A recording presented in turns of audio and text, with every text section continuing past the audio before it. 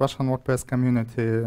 I've been contributing in various ways to WordPress for 10 years, mostly to polyglot support and meta teams. And today I'm going to be talking about the WordPress.org site and the various components and sections it consists of.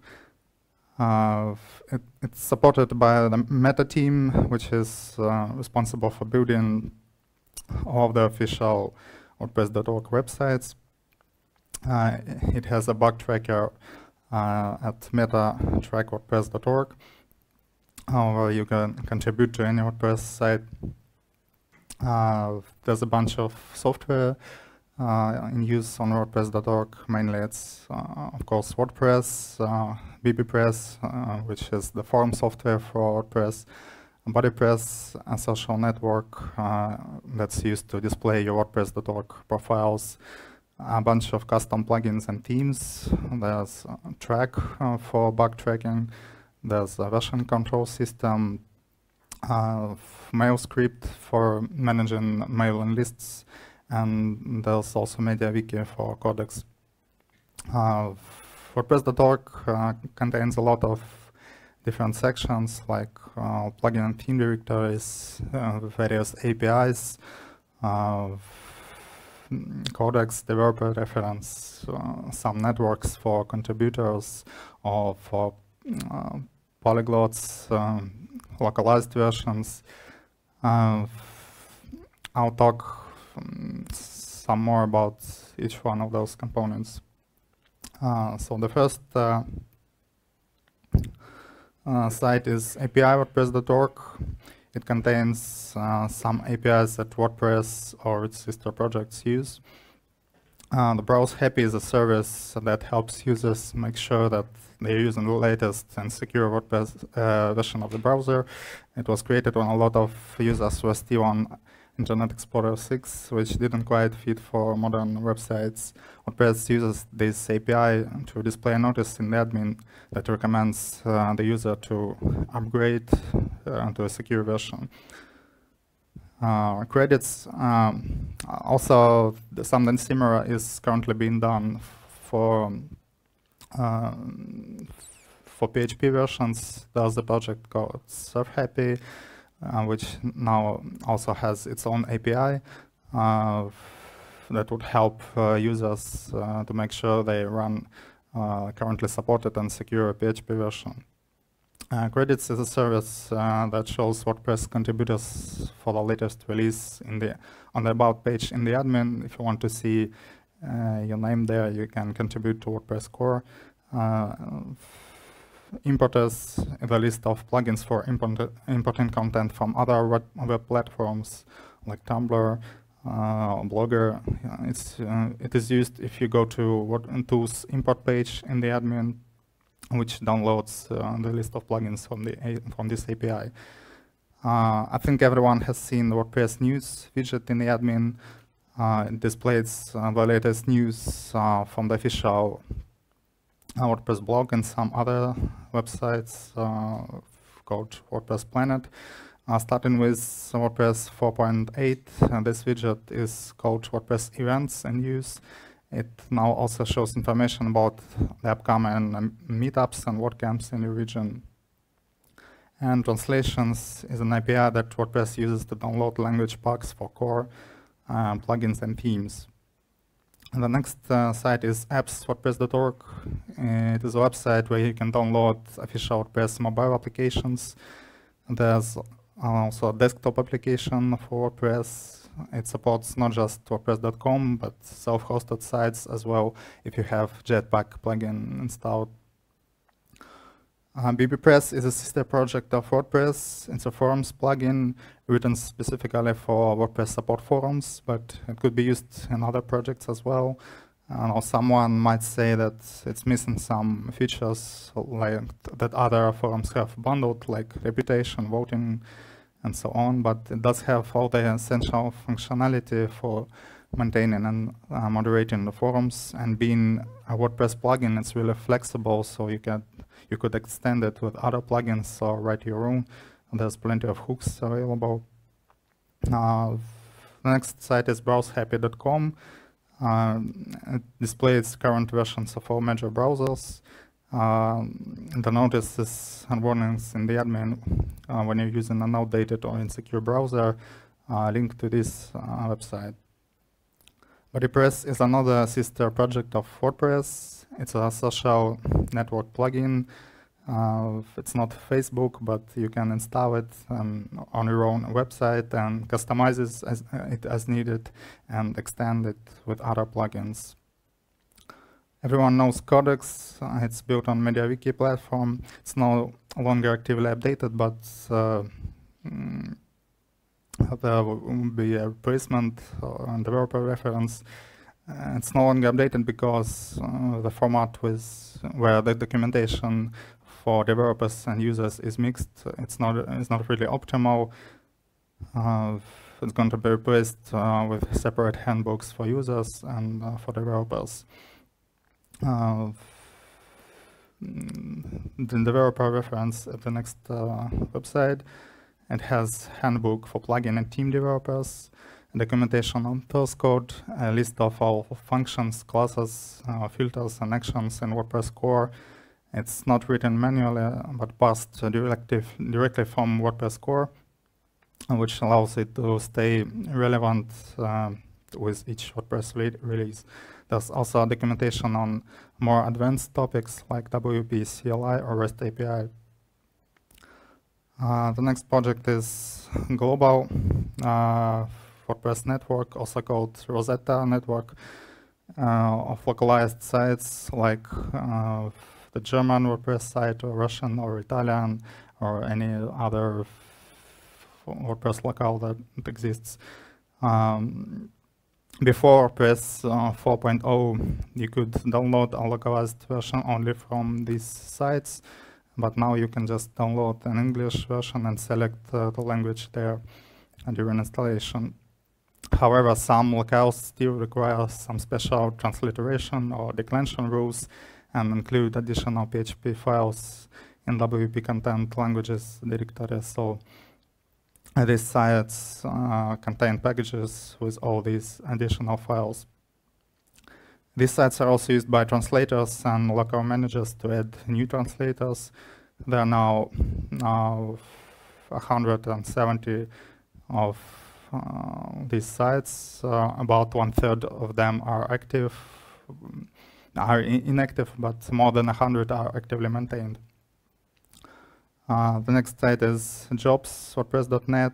It's a moderated site with various WordPress job postings. It's currently only available in English because the moderators team cannot be scaled to handle international submissions, but it would be great at some point to have it localized in different languages as well.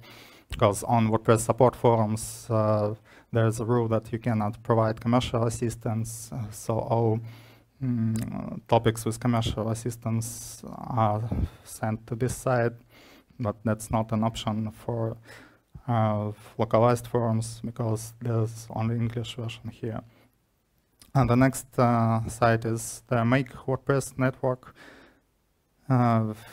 It's a network of various teams contributing to WordPress, like core, design, polyglots, support, community, and each team that exists.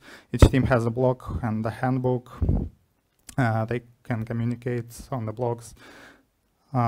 There's also a special page that handles WordPress Slack integration. If you don't have a Slack account yet, you can go to this page and follow the instructions. Profiles WordPress.org is a website where each WordPress.org user has a profile that shows their account activity and contributions. For plugin and theme authors, it also shows their list of plugins or themes. For every user, it shows the list of their favorite plugins. There are also track contributions like core commits, plugin commits, and track tickets, and support forums, threads. You can also use this site to edit your WordPress.org profile, and if you ever participated in WordPress support forums, you'll notice that your forums profile is separated from the WordPress.org profile. But in the long run, there's a plan to combine them and just have one profile for everyone. Track is WordPress core bug tracker. It's a place to follow along with the development of WordPress. You can view recent code changes, submit bug reports, work on patches, receive notifications for tickets you reported or subscribed to.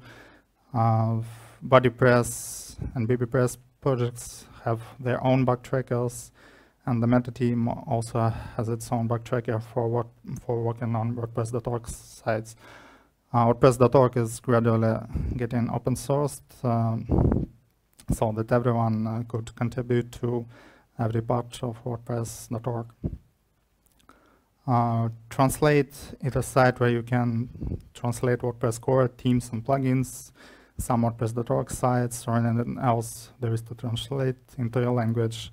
WordPress plugins and themes from the directory can only be translated if they are properly prepared for localization. If they are not, if you find a plugin that cannot be translated, you should reach out to the plugin author. Most of the time they would be happy to fix any internationalization issues in their project. WordPress or theme plugin or theme directory itself can also be translated there. WordCamp.org is a network of WordCamp sites. WordCamps are conferences that focus on everything WordPress. These are informal community organized events that put together by WordPress users where everyone can participate, share ideas, get to know each other. Each WordCamp website is hosted on this network. There's some custom themes and plugins behind it. WordPress.org is the main website where you can download WordPress, read the latest news, information about WordPress mission and philosophy. It recently got a redesign, so now it has a new theme, completely open source. WordPress Showcase is a special moderated section of large or noteworthy websites using WordPress. Generally, these are sites created for large companies, educational institutions, or celebrities that use WordPress in a unique way. Next section is the plugin directory. Until last year, it used to work on an old BabyPress version. Now it's implemented as a WordPress plugin, fully open sourced. You can submit patches or suggest ideas. It has a single plugin page, or layout, or markdown parser, cron as different components. There are things like favorites, ratings, support topics, compatibility, email subscriptions, review process for plugin directory admins, and the API that powers plugin updates and installations. The same applies to the theme directory as well. It was open sourced a bit earlier, a couple of years ago, and is also implemented as a WordPress plugin. There is single temp page, ratings, support topics, stats, API, and approval process for theme reviewers. The support forums also used to work on old BabyPress, which made it hard to fix bugs or introduce new features. Luckily, a year and a half ago, a long-awaited upgrade to BabyPress 2 has happened. The code is now open sourced as well, and there are a lot of improvements.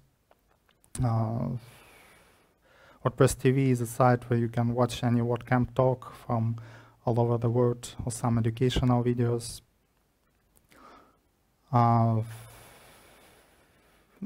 WordPress Translation Day website was created in 2016 when the Polyglots team organized the Global WordPress Translation Day. contributors from all over the world translated WordPress core, plugins, and themes. There were a lot of local events. This site is not hosted on the WordPress.org service, but it's still a part of the global community efforts, and there's a component for it on Meta track. And now I'll tell you a bit about how you can contribute to a component you're interested in. You want to get the Meta environment project from GitHub. It contains a local development environment based on Vagrant that has all the prerequisites for working on a patch. It has the source code of components and database dumps. Not all components are implemented there yet. For example, support forms are not there, but they should be added eventually. If you don't use Vagrant and have your own development environment, you can still use the database dumps from this project. And a bit more details on the two components that I worked on and I'm most familiar with, the support forms and the plugin directory. From 2013, when the Meta repository was created, in 2 years of working on an old WordPress version, only 34 tickets were closed, and after the forms were open sourced in a year and a half, 10 times as much tickets were closed. So you could say that the forums are much more actively developed now. A new theme was created, new capabilities for moderators were added, for example, user notes. Now moderators don't have to guess why someone was blocked or banned. Some user experience improvements were also implemented. For example, the new topic form now has a field, decide I need help with, because many people would otherwise forget to include a link to the site and would never get a reply. And after the plugin directory was open sourced, in a year and a half, 2 times as much tickets were closed as in 4 years before that. One of the recent additions is that plugins can now specify the minimum PHP version they require. The next step would be for WordPress core to check that value and prevent the plugin from installing it if the PHP version doesn't match, to avoid a fatal error. So how exactly you can contribute to WordPress.org? You'll want to go to Meta track, find the component you're interested in, and see the list of existing tickets or submit your own. You can look for good force bug tickets that are small and self-contained tasks, easy to get started with. It's also a good idea to subscribe to the Meta blog and the contributor network, the contributor handbook. There's information on how to get started there and how the Meta team works and things like that. So that's all for me. If you have any questions.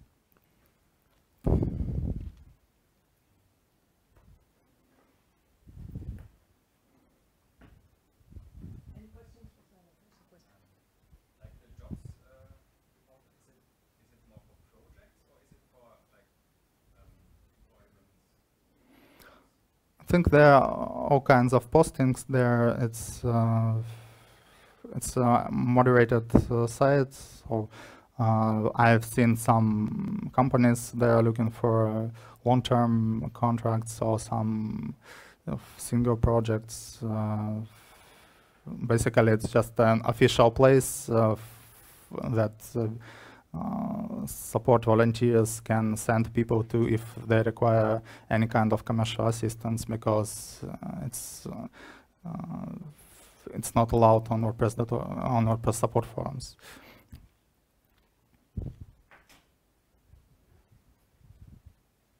Last time I checked, and I must admit it's a few months ago, the Elastic Search used for the plugin repository was hosted on WordPress.org.com. Is it still correct? And is it scheduled to move it to WordPress.org?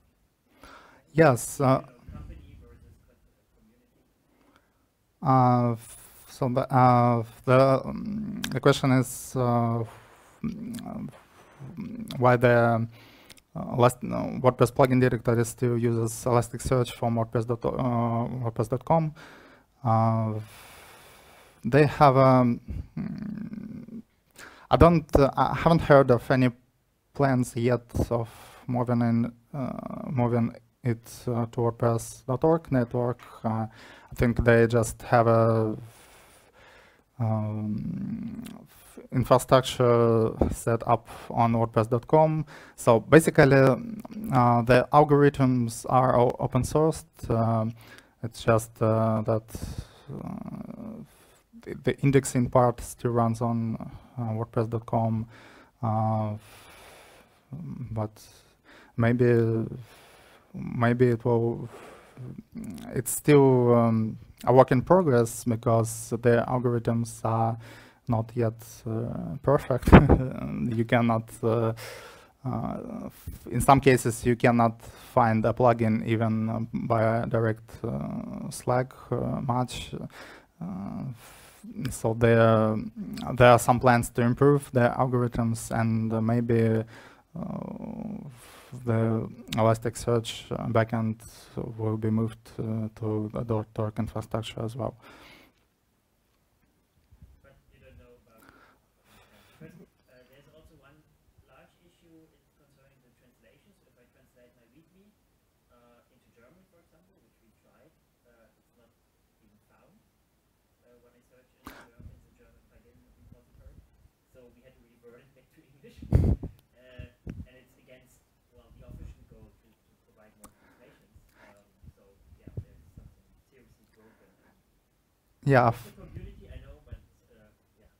Yeah, I filed a ticket for that several years ago about if you translate our plugin title into some other language, like Russian in my example, you can no longer find the plugin in the directory. I think it has improved since then. You can now find a plugin both by its original English name and translated name, but only if you search in the localized directory.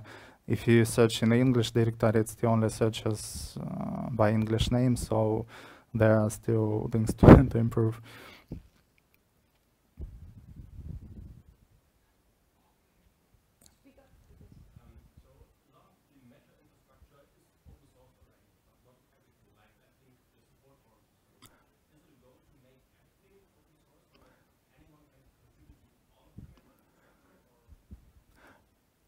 Yes, that's the goal. The support forums are already open sourced. I think the main one of the biggest components that are not open sourced yet is profiles and notifications. For example, some people reported that when they subscribe to a keyboard, they also get notifications not just for that keyword, but for all words that contain this keyword. Like if you subscribe to UI, you also get notifications for jQuery UI or all sort of things. It would be great to open source their profiles component as well, so this could be fixed. It's a work in progress. Do you know about the progress for the plugin revenue? I mean, that was always a problem that it's not possible to contribute to check plugins. Is there some progress in that, or is it still complex? There's, I think they didn't, the plugin reviewers, I also asked them if maybe, how does one join the plugin reviewers team? They said that still use some, that was 2 years ago, I think they said that they were using some old systems that cannot scale much, so they were not accepting new people at the moment. But now the reviewers part is open sourced as well, so the reviewing in WordPress admin. So I think we're much closer now to accepting more people in the plugin reviewers process. If you want more, if you want a better answer, you might want to check in with Mika or any other plugin reviewers, but I think we're closer now. I think that's all. Lunch will be served at 12 in the restaurant, and at 1 o'clock there will be two more. One starts at 1 o'clock and the other one starts at 2 o'clock. Two English talks this afternoon. Sorry. 1 o'clock starts one and the other one. Yeah, and the other one starts at 2. The talk at 2, not at 1. Oh, I'm sorry. You're off by an hour. Lunch will start at 1, and the next talk will start at 2. I'm sorry. I'm the yeah, you're the next talk. Saying, Yeah. like, I'm up at 1. He's the next talk, so come back after lunch and give Sergey one more round of applause.